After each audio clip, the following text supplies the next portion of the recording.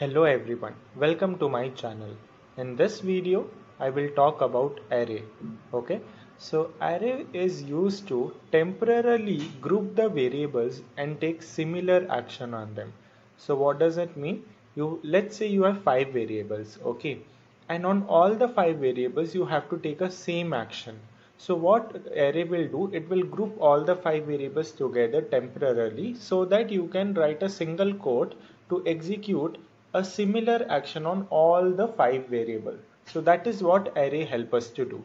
So first we will see the syntax over here. So array. So array is used to call array. So you will always start it with array. Okay. Next is your array name. So a new name you will provide. Okay. So that will be the name for the array.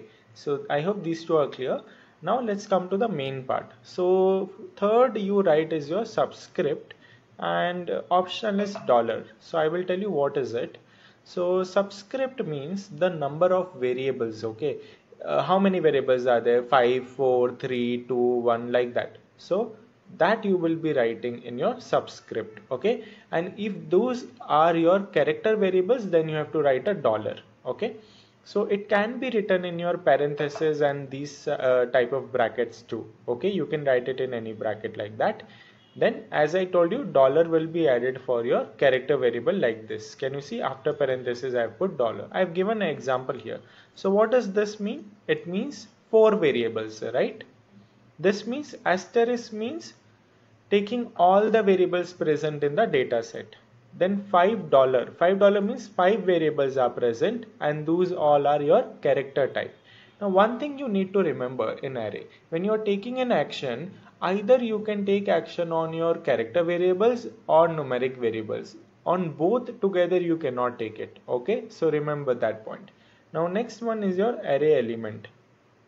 Array element, we write the name of the variables. Here we were writing the number of variables, like how many variables are present, 4, 5, like that. But here we will specify the name. So let's say we have lot of characters, okay, I mean variables.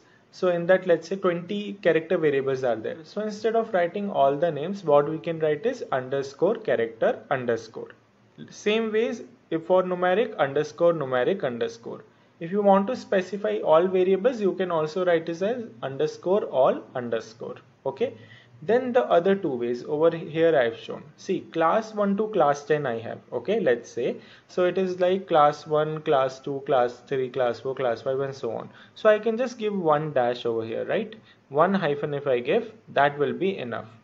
So that will continue. Then you have double hyphen. Let's say class 1 is the first variable, class 10 is the last variable. So any variables coming in between will be coming. That is over here. See, we had height and weight. It's not in a pattern with class 1, class 2 and all, right? But we have given double hyphen for that itself. So it will come. So this is the syntax for your arrays. Now let's move on to your one example. Okay. Now let's say we have a data report. Okay. In that there are 3 numeric variables, score 1, score 2, score 3. And these are the observations. Can you see dot? Dot are your missing values. So what your interviewer might tell, they will give you one data set like this and tell, please convert all the missing values to your 0. So now you can see in score 1, score 2, score 3, we have 3 variables. In all the 3 variables, we have to take a similar action in which I have to make this missing value as 0. So array can be used because with use of array, I can group all these 3 together and take a similar action on them. Okay, so how we will do it? Let's begin. So data, let's say final. Okay, in set, I will take report. So I am taking this data set from this one. Now let's start with your array. So to call array, I will use array. Array name, let it be points. So that is the name I've given. Okay, then subscript will come, right? So let's say in this bracket I give asterisk. I can also give 3. So anything is fine.